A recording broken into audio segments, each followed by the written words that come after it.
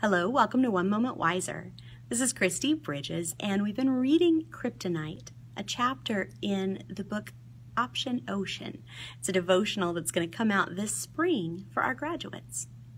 Let's continue reading that chapter. Proverbs 4:20 says, "My child, pay attention to what I say. Listen carefully to my words. Don't lose sight of them.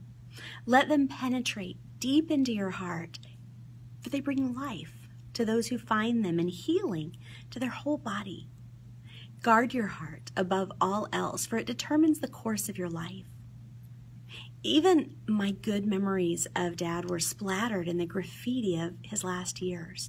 It took a while for me to scrape off that graffiti, but I couldn't finish Grandpa's book without including the second most important person in his life. Grandma gave me a picture of Dad at 2, leaning over the engine of a car like he was going to fix it. I found a note from a junior high teacher complimenting a drama performance he'd done. My dad, a drama performance. We laughed about how many layers of white it took to cover up the giant dark side of the moon triangle he'd painted on his living room wall. And I thought of the times we'd sit in the dark together, listening to music. My music has its roots in Dad.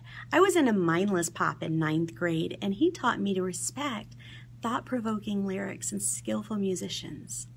Mistakes were only part of his story. He'd left each of his kids wiser and more thoughtful.